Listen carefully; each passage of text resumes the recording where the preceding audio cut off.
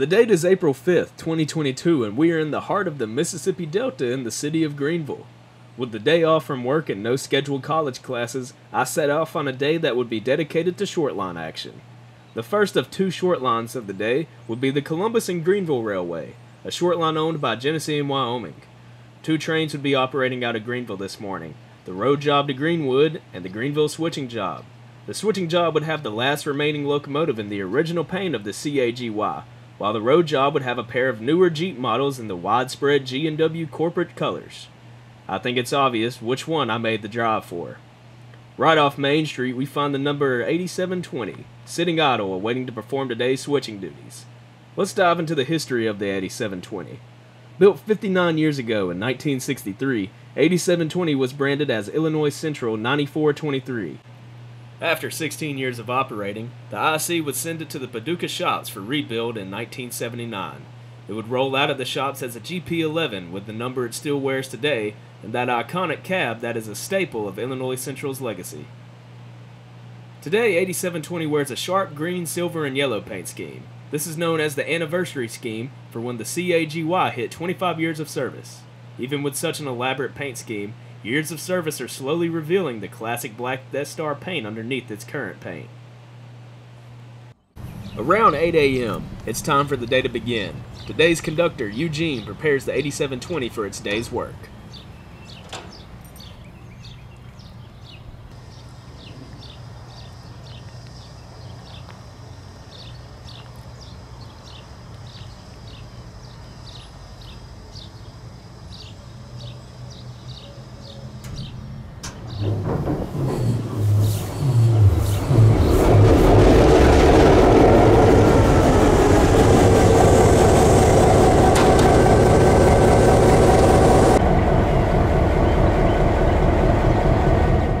There isn't too much on the agenda today. The three tanks you see behind the locomotive will be shoved back into the CAGY yard just down the road.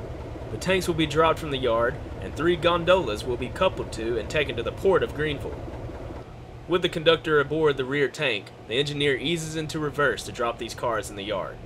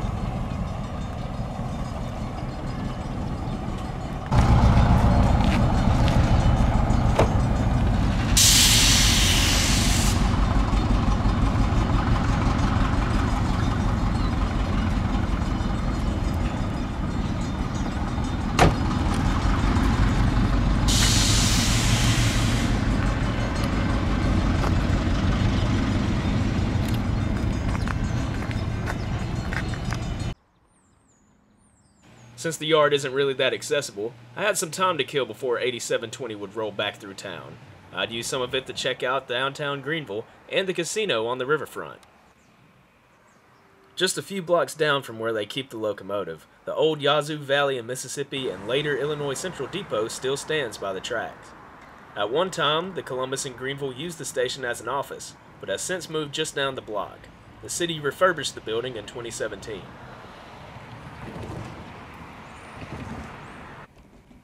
The 8720 is heard a few blocks away, so I set my camera up and prepared for my chase to the port.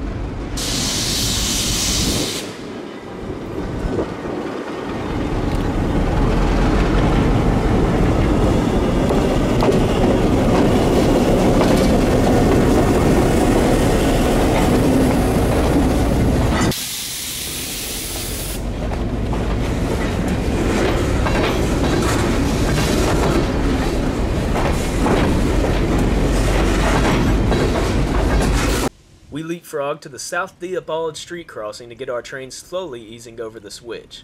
That's another pro about spending time on short lines. There is little to no stress at all when chasing them.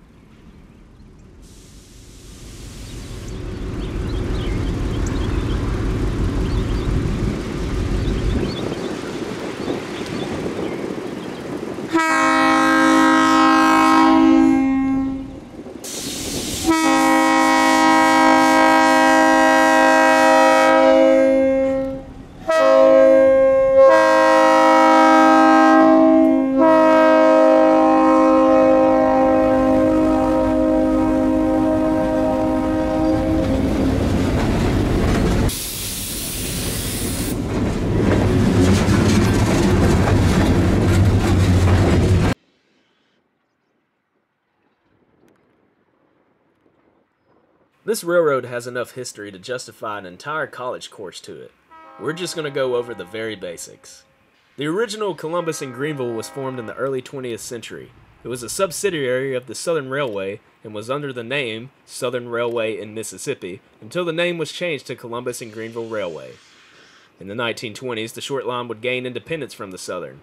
For another 50 years, it would grow and serve much of the state of Mississippi until 1972 when the Illinois Central Gulf acquired the railroad.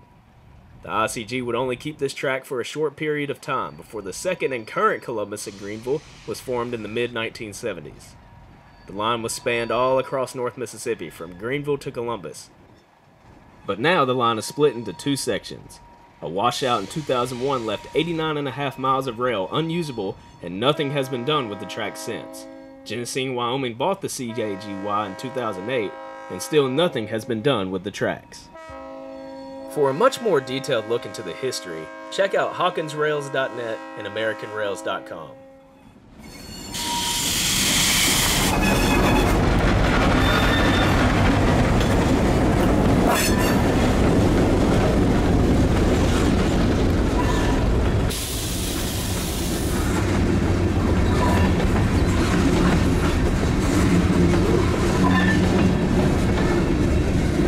Here we see the 8720 approaching the port from the Harbor Front Road.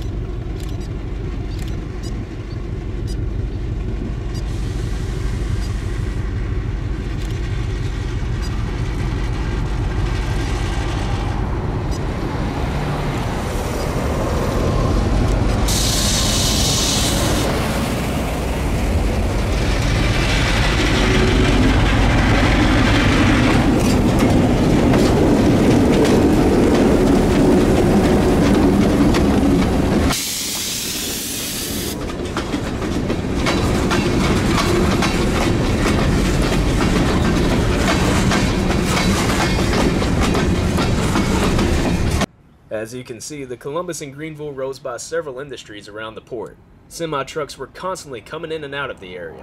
It's nice to see such a busy industrial area in an otherwise worn-down city of Greenville.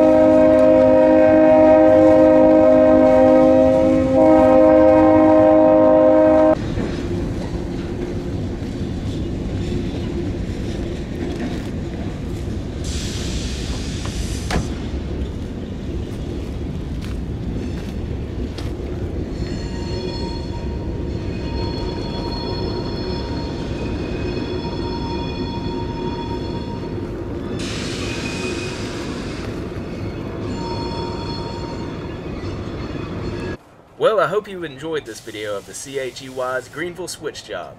I would have liked to stay and film at Switch and return back to downtown, but I actually had to get moving on to catch my next short line objective across the river in Arkansas. As always, thanks for watching, and I'll see you somewhere out there trackside.